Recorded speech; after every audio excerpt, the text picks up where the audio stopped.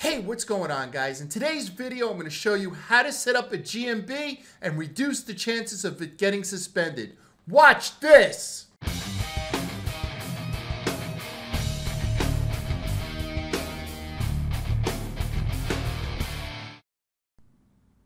All right, guys, so let me see if I could explain this real quick. So I'm giving an example, Tom's Tampa Plumbing. He's deciding that he's going to stop working for Joe Rudy's Plumbing, Tampa Plumbing, and he's going to start his own. So the first thing he does is he sets up a GMB. He goes to google.com/business and sets up a GMB because that's what everybody else does. And he puts in all the information, waits for a postcard, gets the postcard, puts the verification number in, and 2 or 3 days later, or 2 or 3 weeks, it gets suspended. Well, let's take a look at what Google sees. The company's name is Tom's Tampa Plumbing. So when you put in for a Google My Business, what Google does is it scours the internet and says, okay, are there any footprints? Does Tom have a website? Does Tom have a Facebook page? Does Tom have the other elements to show that this is a real business? What most people do is they put in for the Google My Business first. And I am telling you, please put in for the Google My Business last, meaning that if you know you're going to set up an office in 2 or 3 months, get all the other signals going first and put in for your Google My Business last. Now, a lot of times what Google will do is that when they see all the signals, they'll create a Google My Business without you having to even put one in. So in the next slide, I'm going to show you exactly what you need to do. Hey guys, I hope you liked the first half of this video. If you did, please like and subscribe to my channel. I also have a donation link below. Please feel free, if it provided any value, either like and subscribe, or if you'd like to donate, the link is below. Watch out for the second half. This is some good stuff. So guys, look at this new improved graph, right? This little flow chart that I made. So if we go back to the original example, Tom's Tampa Plumbing just created a GMB and it got suspended because what Google did was it looked on the internet and said, hey, do we have any properties that we could associate with Tom's Tampa Plumbing? If the answer is no, well, it's going to get suspended, or there's a good chance it's going to get suspended. So what do we want to do? We want to shore up our odds on our side. So what I'd like you to do is that when you're creating a Google My Business is I'd like you to create the Google My Business last. What I'd like you to do is first create a website. Create a real website. Make sure you add your picture on the website somewhere. All right? Preferably, I like to put my picture on my homepage. But at least put it on your About Us. And if you have a team, people that work with you or for you, they need to have their picture on your website. Because what Google does is when they do a manual review, is they look through the website, they click the About Us page or meet the team, and they want to see real pictures, not stock pictures. So I would suggest to, just take a picture of each staff member with a short bio and put that on your About Us page. All right? Now the next thing you want to do is you want to include Search Console to your website and Google Analytics. There are a lot of YouTube videos on how to do that. I don't want this to be a 20-minute video, but when you create your website, you first need to make sure it's secure. You need to make sure that you have your picture, your staff pictures on it. And you want to hook up Search Console, and you want to hook up Google Analytics to your website. Now, When you create your website, you're going to create what's called a sitemap. Once again, there are videos on how to create a sitemap. And that sitemap you submit to Search Console. Search Console goes through your sitemap, it spiders through your sitemap, checks all your pages, and boom, you're good, right? In a couple of days, your pages will be indexed on Google. During that time, I need you to set up a Yelp page. The reason why you set up a Yelp page is because Yelp does phone verification. So when you set up your Yelp page, Yelp is actually going to call you to verify that that's a real business. That is a strong signal to Google. Now, I know people who get their GMB verified without using Yelp. This is the way that I do it. So I'm just, being transparent and let you know this is everything I do. So the first thing that I do is you make sure you create your website, include Search Console and Google Analytics. While you're doing that, create your Yelp page. There's also a website called about.me. Set that up as well. Include your domain name in that website.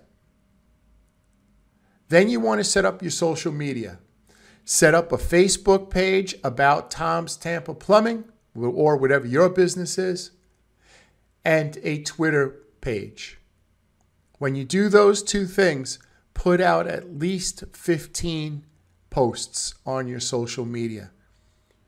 Put out 15 Facebook posts, 15 tweets, get the ball rolling. Show that you're a real business. You could do it on the first day, you could do it throughout the week, but get something posted on your accounts and also add your team's pictures. Okay? The next thing you want to do is create a YouTube channel. And you don't necessarily have to talk on your YouTube channel, though it would be great if you did a video like what I do, just like, hey, my name is Tom, and I created Tom's Tampa Plumbing for people who, don't know how to do their own plumbing. Whatever you can say. Show a couple of pictures of your office, and what you could do is you could just send that file over to Fiverr, and somebody on Fiverr will create the video. If you don't know how to do that, it's okay. All right? But what you want to do is when you create that YouTube channel, you make sure you add your name, address, and phone number in the description box below the video, right? So you create the video, you talk about your plumbing company, and then you say Tom's Tampa Plumbing could be located at 1010 Main Street, Tampa, Florida, 33781. Suite 203. If you have a suite number, right? So you want to make sure that when you create this YouTube video, when you create your Facebook, your Twitter, include your NAP on all the posts. Include your NAP, your name, address, and phone number. Create an article and add your NAP, your name, address, and phone number to your Facebook, your Twitter, and your YouTube posts. Great. That's done. Go over to Fiverr, type in Google News, and find somebody who will do some Google News articles on your website. So once again, get about 15 Google News articles, speak about different aspects of your business. You could get a writer on Fiverr as well. And what you could do is you want to get some Google News published on your website before you put in for your GMB. Lastly, a good idea, and once again, you could do it on Fiverr, is get a press release. Shoot out a press release that you're opening a brand new business. And if you cater to the handicap, or if you cater to a portion of your profits go to breast cancer, that is a great story to have pushed out to press release. The next thing that I didn't include is you want to start creating user signals. What do I mean by that? At that location, 1010 Main Street, Tampa, Florida, do a food drive, do a COVID blanket giveaway, do something where you add your address, you put it on Craigslist or Facebook that you're doing a donation for people to come by. What are we trying to do? We're trying to show that people are putting in their Google Maps your address and people are driving to you, right? So on a Saturday, do like a blanket drive or do something for COVID or do some type of giveaway or do a run, something where people have to put in the address and drive to you. Google tracks those signals of people coming to you. Now, another thing that you want to do is you want to get reviews. Get some Facebook reviews. And I know the Yelp reviews don't stick unless they're bad. But try to get some Yelp reviews as well. There's a section on Yelp that shows you your friends on Facebook that also use Yelp. So you could reach out to them and ask them to give you a Yelp review. Right? So you want to get reviews. You want to get user signals, people driving to you. You want to get pictures of your staff. You want to have your website created. You want to create real signals that this is your business, and then you put in for your GMB. Right? Do not put in for your GMB first. There's nothing on the internet that's talking about your business. You must create a buzz prior to putting in your GMB. Guys, I really hope that helped. My name is Brett from Mindsaw.